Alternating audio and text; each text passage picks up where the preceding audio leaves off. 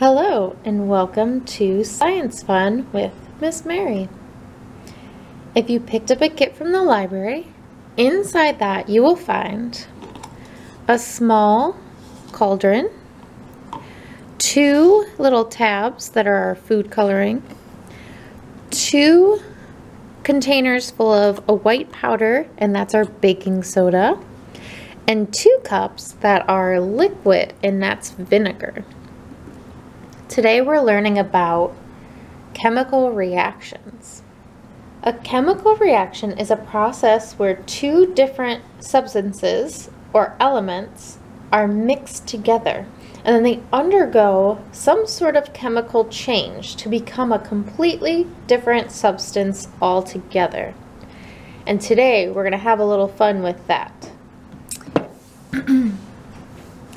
Before we start our experiment today, you may want to do this inside your sink, or if you have a tray or something to catch the liquid. This is going to get a little messy. Since I'm in a room with a table, I just have this tin that I'm going to do mine in to show you, but it might be easier to do it in sort of a sink, or if it's nice outside, you could do it outside, but ask your parents. The first thing you're going to do is see that you have 2 cups of the liquid, that's our vinegar, and 2 cups of the powder, which is the baking soda, and 2 different color food tabs, and 1 cauldron. You are able to do this experiment 2 times, but we're going to do it once first, and then you would rinse everything and then do it again. So I'm going to start with the first time. So I'm going to take 1 of the vinegar liquid and open that up. And then you're going to pick 1 of the food tabs to start with, and you're going to place it into the vinegar. And you're going to see that food tablet slowly started to dissolve and make that clear liquid, whatever color tablet you just put in.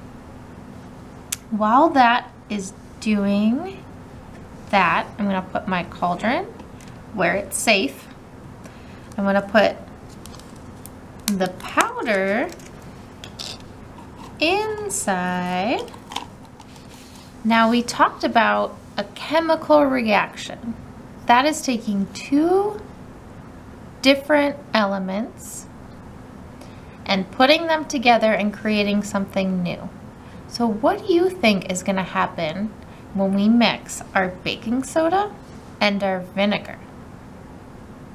Do you have any ideas? All right, I think we are ready. So I'm going to carefully take my vinegar that's now a different color, and I'm going to slowly pour it into my cauldron that has my baking soda powder in there. As we do this, I want you to watch and see what's happening and see if you can see the reaction.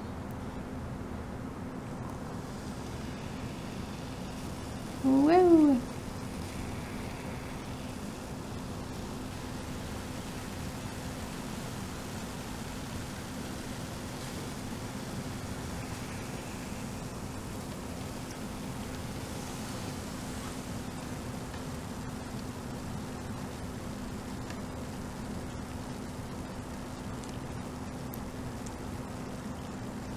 That was pretty cool. Did you see the reaction that happened?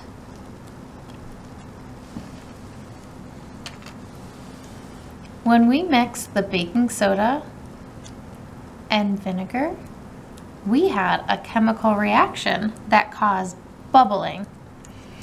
So our liquid and our powder, our solid, combined together and created a gas.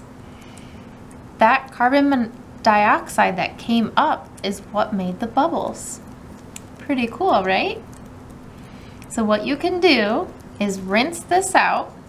You could shake it a little bit and make sure all the baking soda was used. If you completely rinse this out, you can do the experiment one more time. So I'm going to set this off to the side. I'm going to open up my second container of vinegar, and pop that food coloring in so that way that can dissolve while I'm rinsing this. Right, now that this is all cleaned off, I'm going to put my powder inside the cauldron just like last time.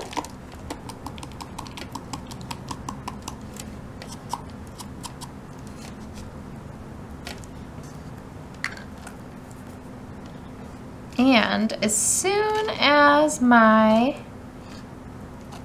food coloring tablet is fully dissolved, I'm going to put that in there.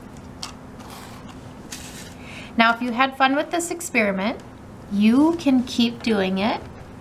You just have to purchase some baking soda and vinegar. All right, here goes the next one.